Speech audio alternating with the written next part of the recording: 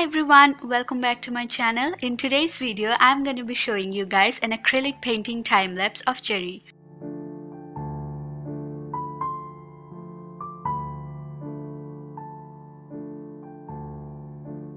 So here I've already prepared my paper with gesso and starting off with the background. I'm using yellow ochre, burnt sienna and black, and I'm creating a light to dark gradient from left to right.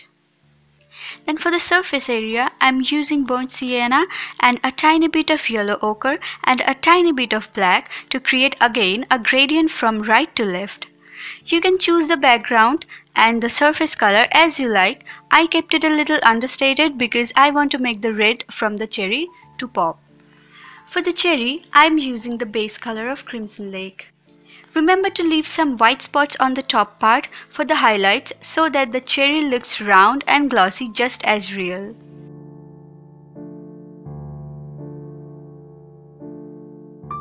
Now mixing the Crimson Lake with some black, I'm creating the shadow area to the lower part of the cherry, sharpening up the edges a little bit when it's needed.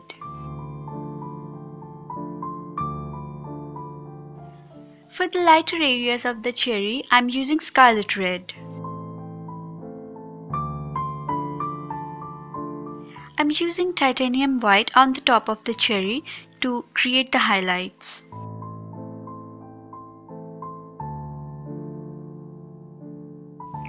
Talking about the surface of painting, I gessoed my paper for a better finish and thicker surface.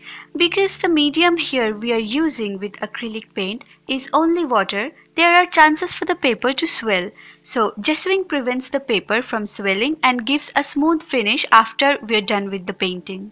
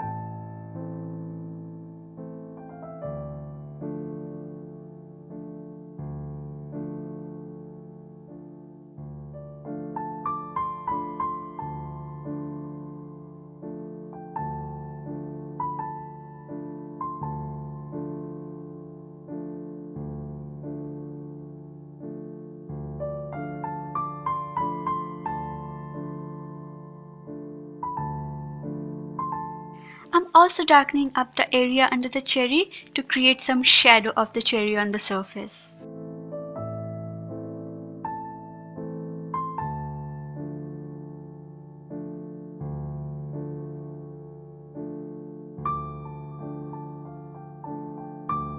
So for the stem, I'm using sap green and I'm mixing the sap green with a tiny bit of black and lining the edges of the stem.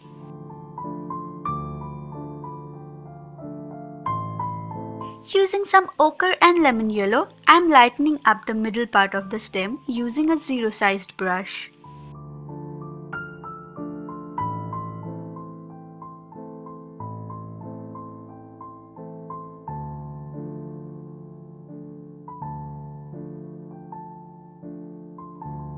So here is the final finished painting. I hope you guys enjoyed this painting process and this video has been helpful for you.